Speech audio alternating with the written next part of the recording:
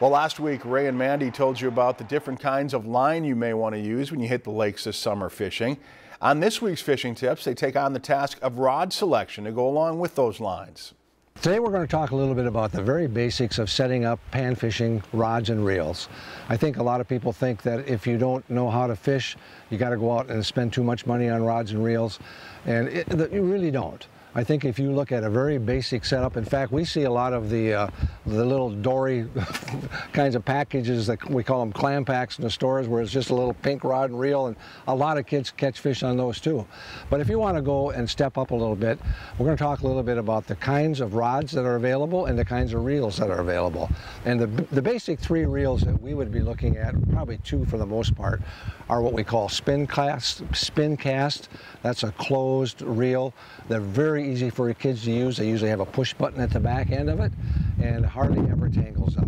The other kind, Mandy's going to talk about, a spin cast. Well, let's start with the reel. Obviously very simple. Don't have a trigger thumb mechanism like the Zebcos or the spin cast ones. Simply flip the bail to cast it out there. They come in a variety again of sizes and in prices. And then you go to rods. And normally for pan fishing, you're going to want to stay in that ultralight, light to medium light, varying lengths, anywhere from 7 feet to 8 feet. But just keeping it really light, a nice light action, so you're going to actually be able to see that bite and feel that bite. So the bottom line is you don't have to spend a lot of money. You can get a very inexpensive rod and a very inexpensive reel. Most of the time we would recommend probably pan fishing with bobbers. And so then the rod doesn't come into play until you're actually setting the hook.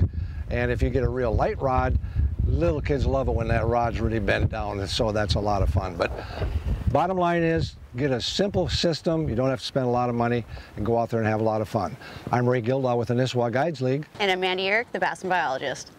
If you've enjoyed this segment of Lakeland News, please consider making a tax-deductible contribution to Lakeland Public Television.